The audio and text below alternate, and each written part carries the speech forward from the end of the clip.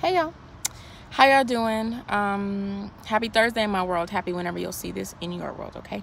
Bienvenidos a mi canal. Welcome back to my channel. If you know me, thank you so much for coming back to see it, girl. I appreciate you.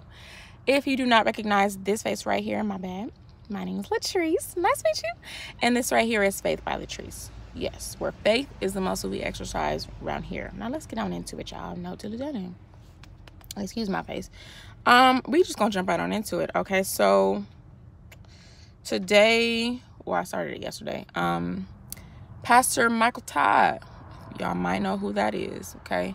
He is the lead pastor of Transformation Church, and he's on like a book press promo tour for his book that just released or is about to release, one of the two. The point.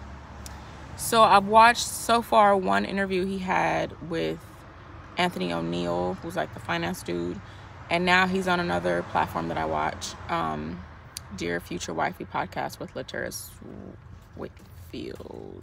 I think that's his name. Pastor Mike, if you ever see this, you didn't have to wreck me like this, but you did. It was really God who wrecked me, but he used you to do it. Thanks. Lateris asked him how he deals with all of the pressure and he didn't use the word pressure, but he lives his life out loud, Pastor Mike. And there's so many things I could say right now, but the point is he was talking about, like, where does he go to? How does he manage all of the eyes being on him? I'm paraphrasing. The eyes being on him, the criticism, all this other stuff. How does he manage to deal with that? He said, I can't go to places that have toxicity to get my nourishment. I have to go to places that have fruit. He said a lot of places we go to aren't good for us. Prior to saying that, Pastor Mike said, I don't go to my gas pump to drink.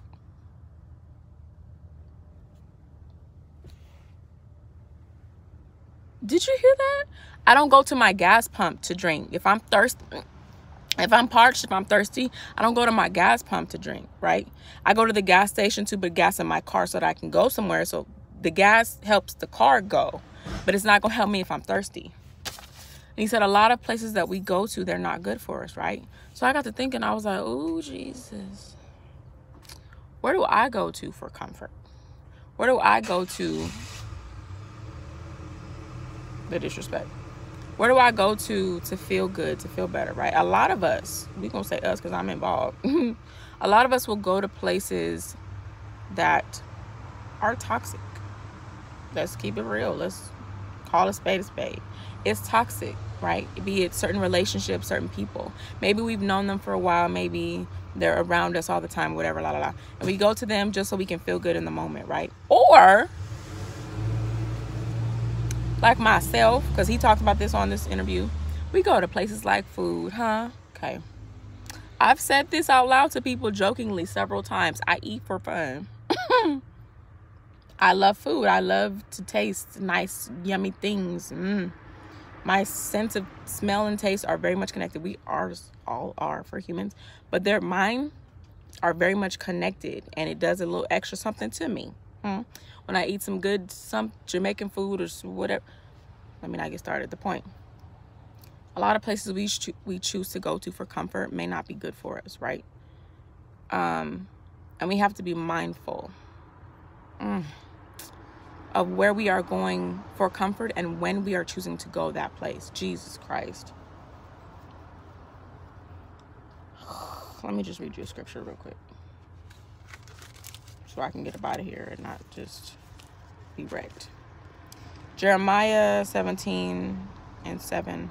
Blessed is the man who trusts in the Lord, whose trust is in the Lord. He's like a tree planted by water that sends out its roots by the stream, and does not fear when heat comes, for its leaves remain green, and is not anxious in the year of drought, for it does not cease to bear fruit, right?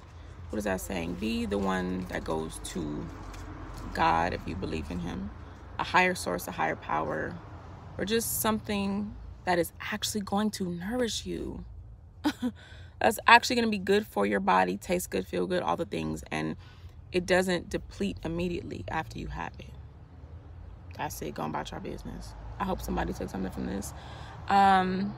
It's hot out here on this October this Thursday in October. But anyway, si nadie te ha dicho hoy este día que te estoy hablando a ti mismo. If nobody has told you today, yes, you watching me right now, yes, you. Look at me in my eyes.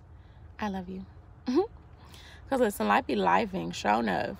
But guess what? We are going to prosper regardless. Catch you on the flip side. Bye.